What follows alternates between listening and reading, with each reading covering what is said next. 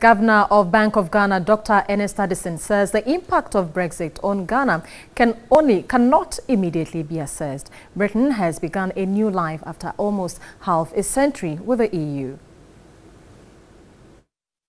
It's a little too early to say. Essentially the main channels, the trade partners in Europe and in the UK in particular, I'm not sure if that would impact significantly on our exports into the EU, for example.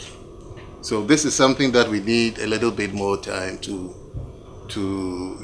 get some more data on the potential impact on our economy. At this time, we do not see that as a major source of instability to our balance of payments out there. And as I said, even at the global front, Brexit is not expected to change the global outlook significantly.